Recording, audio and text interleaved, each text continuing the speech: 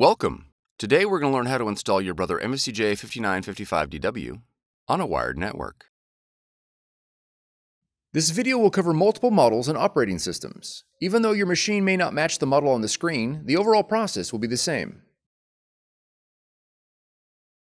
We will begin by connecting your machine to a network router with an Ethernet cable.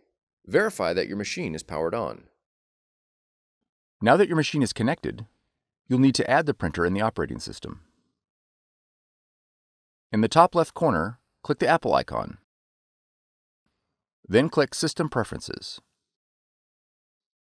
Next, double-click Printers and Scanners. Click the plus button located below the printers list.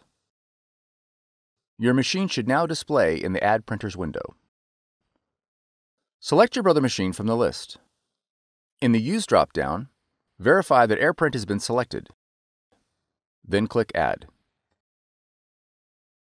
If your machine is not found, it is most likely due to an error in device discovery protocols. You'll need to reboot your computer and the Brother machine and attempt device discovery again. Once added, your Brother machine is ready to print. If your model features a scanner, you'll need to download the Brother iPrint&Scan app in order to scan to your computer.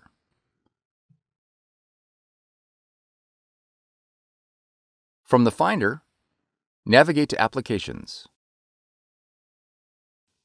and then App Store.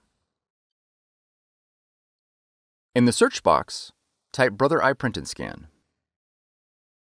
Then press Enter. On the listing for iPrint&Scan, click Get or the cloud icon.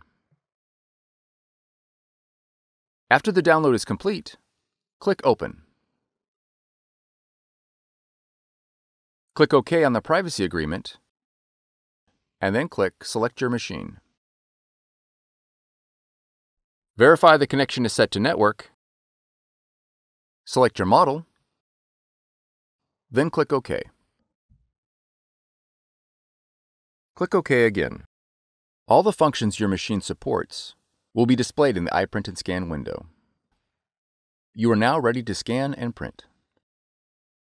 For more tutorials, FAQs, and videos, visit us at www.brother-usa.com.